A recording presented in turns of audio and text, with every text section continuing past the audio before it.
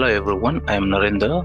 In the last video, I have discussed about the Kronig-Penney model, in which I explained about the formation of energy bands in solid crystals. So many things I have not discussed in that video. In this video, I will try to give you more details about the Kronig-Penney model. The Kronig-Penney model mainly assumed the periodic square well potential of one-dimensional single crystal lattice. If suppose this is one-dimensional single crystal lattice, and the periodic square well potential will be like this. So if you see this periodic square well potential, there are two regions. In one region, the potential is 0, and in the second region, the potential is V equals to V0. So the electron in this potential behaves like a wave.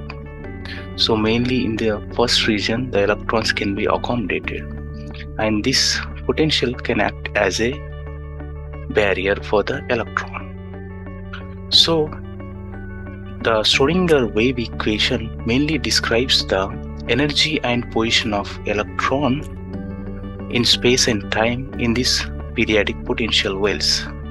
So if you write the Schrödinger wave equation in the first region, it is like this: d square psi by dx square plus 2m e by h cut square psi equals to 0.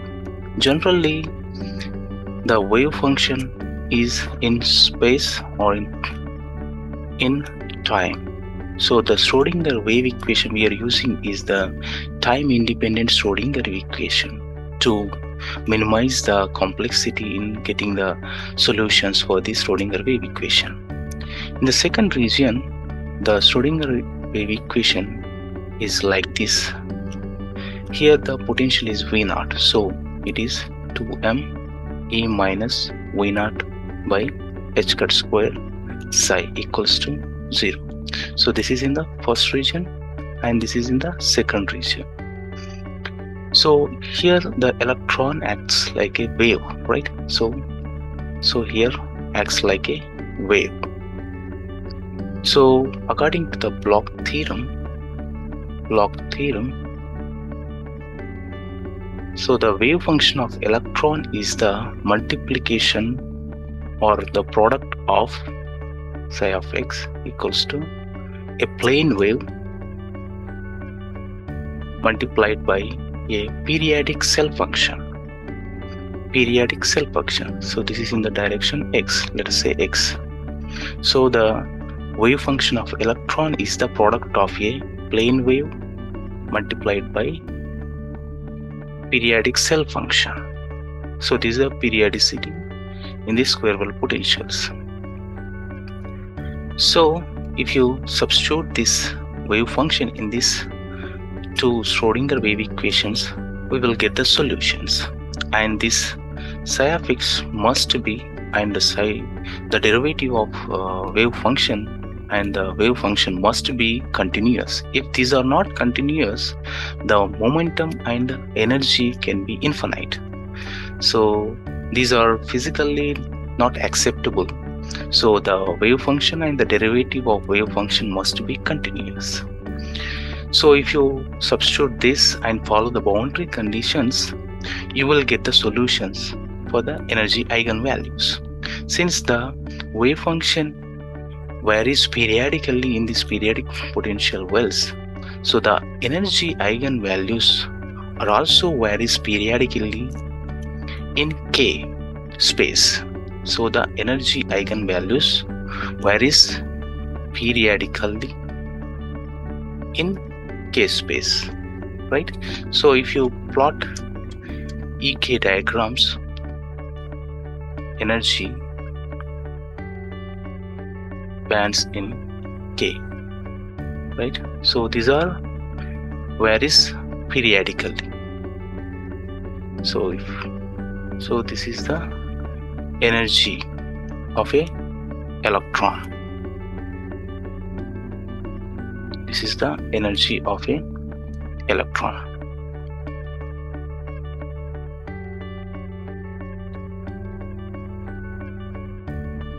So here you can see that this is there are zone boundaries. These are the Brillouin zone. Pi by A minus pi by A. So to understand the Brillouin zone, so let us take a real lattice. Okay, here the atoms are arranged in a lattice. Okay, let's say this is a 2D real lattice.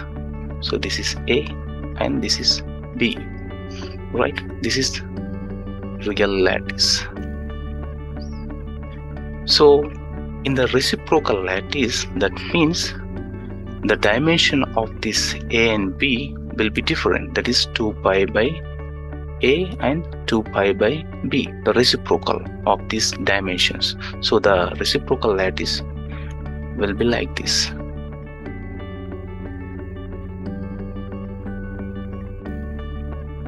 So this dimension will be 2 pi by A and this is 2 pi by B.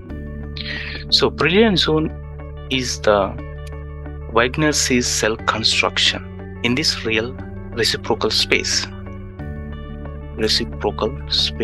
or lattice. So how do we construct this Wigner's cell? So let us take a origin here. This is the origin. So you bisect in between the origin and the nearest first atom. So these are the vectors, right? So if you bisect, okay, nearest atoms, first nearest atoms, so this will be, so this is the 2 pi by A, right? So this will be pi by A or minus pi by A. So this is the first Brillouin zone. So this is the first Brillouin zone. Then the second Brillouin zone will be, so the second nearest atoms will be like this one, and this one. So it will be like this if you bisect. Okay. So this is the second Brillouin zone. So in this way you can construct the Wigner's cell. So that will give the Brillouin zones. So this is a second Brillouin zone, 2 pi by A, and this is minus 2 pi by A. So in this way you will get the energy eigenvalues in K space or momentum space. So these are the allowed energy bands. So electrons can exist in this energy bands. So these are the allowed energy bands. So these are the forbidden bands, allowed bands and forbidden bands. In this the electron does not exist in these bands. Okay, so only the electrons exist in these allowed bands. So if you plot this EK diagram in a reducer zone, if suppose this is a allowed band and this is one more allowed band, EK. Okay, so at origin where the K equals to 0, right? That means if you take a three-dimensional crystal Kx, Ky and Kz equals to 0, that we call as a gamma point.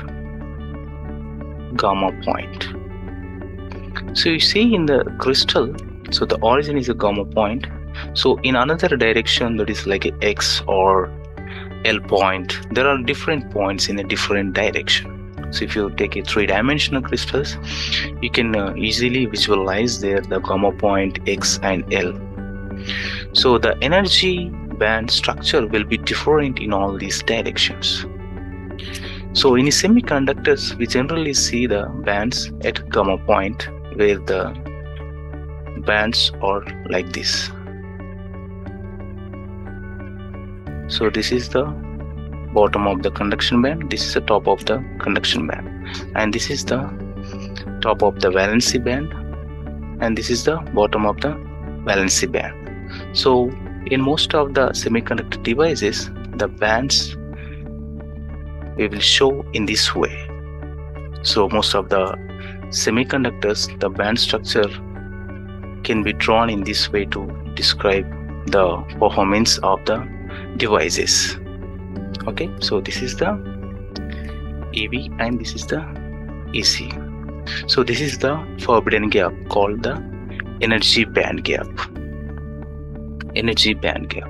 So if you see the most of the semiconductors like silicon, germanium and gallium arsenide, the band gap will be different. In case of silicon, it is 1.43 electron volts, and in case of germanium, it is 0.7 electron volt, 1.15 electron volt.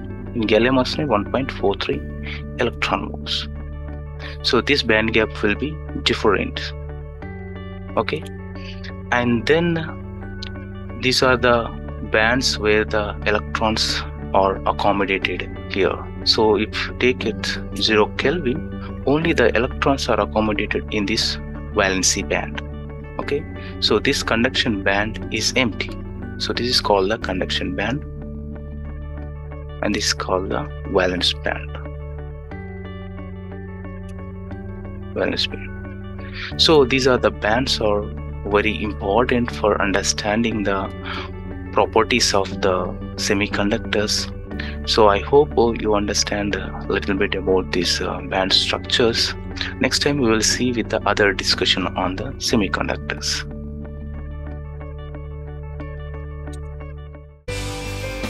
To see more videos like this, and please consider subscribing.